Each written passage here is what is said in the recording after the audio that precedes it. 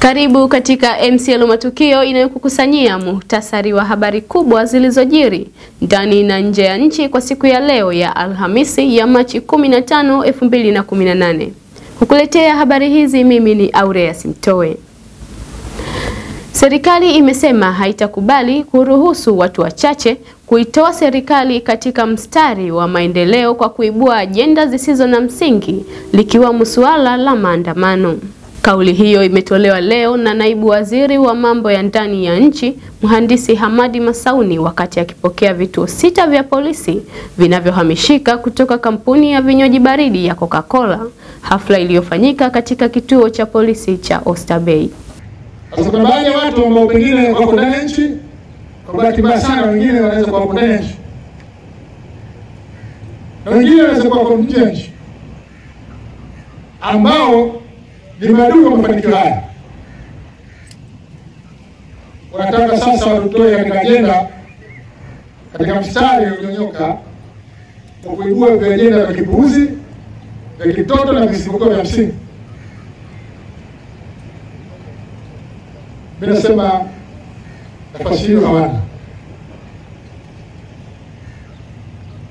Kamwe serikali kutekeleza mambo ndani ya nchi na vyombo vyake vyote, hatutaruhusu mtu yote atoe katika mstari ama ajenda msingi ya maendeleo ya nchi. Nchi yetu inabadilika. Tulizoea mambo kama haya kwa Ulaya. Unakwenda Ulaya unashangaa unaona matreni ya umeme yanapita. Leo ndani ya Tanzania, Watanzania waache, vijana waache kutumia fursa za elimu zilizoko, fursa za ajira kupitia viwanda ambayo yanaibuka moja kila siku, eti wakaandamane. Sasa kama kuna upuuzi wa watatu, mimi nasisitiza tu, nimeshasema sana hiyo, lakini nisisitiza tu, najaribu aone. Rais John Magufuli amesema uanzishwaji wa viwanda katika kila mkoa utasaidia kuondoa kero zilizokuwa zikilalamikiwa na wakulima wa tumbaku, hasa wa mkoa wa Tabora. Akizungumza leo katika uzinduzi wa kiwanda cha sigara cha Philip Morris mjini Morogoro, Rais Magufuli amewataka Watanzania kubadilika kwa kuwekeza katika viwanda, kwamba suala la viwanda linawezekana na enzi za Morogoro ya viwanda itawezekana. Katika hali isiyokuwa ya kawaida, wananchi wa kijiji cha Puma, Wilaya Ikungi Mkoani Singida, wameandamana hadi kituo cha polisi cha Puma kuipeleka maiti ya mwanamke wa kijiji hicho, Ester Ndahani, anayedaiwa kuuawa kwa kuchomwa na bisibisi kifuani. Wananchi hao wameandamana baada ya askari wa kituo hicho, PC Lucas, kugoma kumkamata mtuhumiwa anayedaiwa kusababisha mauaji hayo, Wilfred Mganga, bila kupatiwa shilingi 10,000 ya usafiri. Watachafua taswira ya serikali, hatuwezi kukubali. Hatuwezi kukubali. Hatuwezi kukubali. Sasa OCD, la kwanza, huyu kijana ambaye amesemwa sana, mchukue uende naye pale kwa. Akizungumza na MCL Digital, amesema kibaya zaidi wanakijiji hao walipotumia mgambo kumkamata mtuhumiwa huyo na kumfikisha polisi, aliachiwa huru baadaye kinyume cha sheria.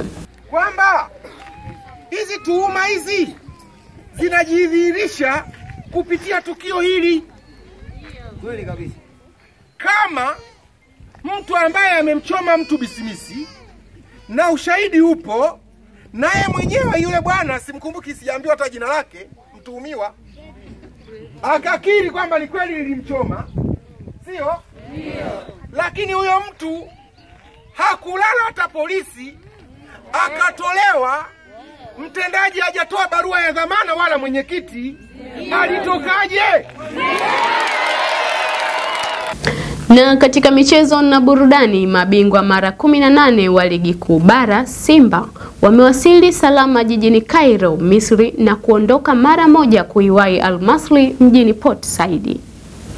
Simba iliwasili Cairo saa 8 usiku kwa muda wa hapa Tanzania ni saa 9, na kukamilisha taratibu za kuondoka uwanja wa ndege Cairo saa 9:30 usiku. Hata hivyo, mabosi wa Simba wakiongozwa na Kaimu Rais Salim Try Again walihakikisha msafara unaondoka Cairo muda huo huo ili kuiwahi Port Said yalipo makao makuu ya Al Masry, umbali wa kilomita 213.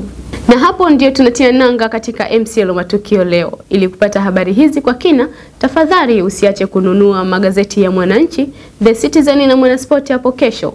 Pia kumbuka kuwa tovuti na mitandao ya kijamii ya magazeti hayo itaendelea kukupatia habari kemkem kila zinapojiri ndani na nje ya nchi. Hadi wakati mwingine, alamsiki.